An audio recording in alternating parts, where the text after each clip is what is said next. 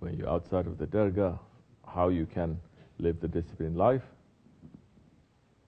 When you're outside of the dargah, keep the discipline and you'll be able to have the disciplined life.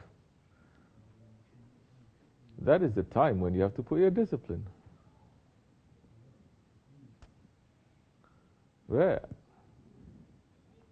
It's like saying, when I'm eating healthy, I'm very healthy. How am I supposed to be healthy when I don't keep this diet?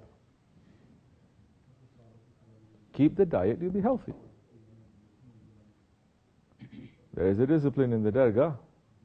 As much as you're able to keep it, outside of the dargah, at that time, blessings will come to you. As much as you're stepping your ego, that much blessing will come to you. That is the time the blessing is going to come to you. Maybe at the dargah, it is so easy. Everyone is waking up at the same time. Everyone is doing things.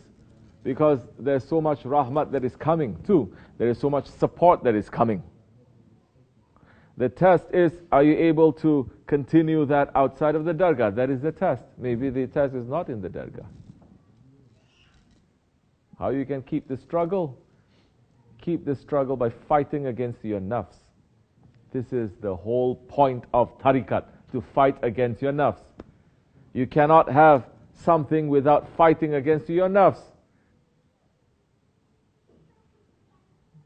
That is when there will be a breakthrough. We all have been there before. All of us have lived outside of the dargah before. I've lived outside of the dargah. Yes, I understand. But you know what? The more I stop having the more sincere I try to be, the more simple I try to make my life to be, the more in line it is from the dargah, easier than that time it is.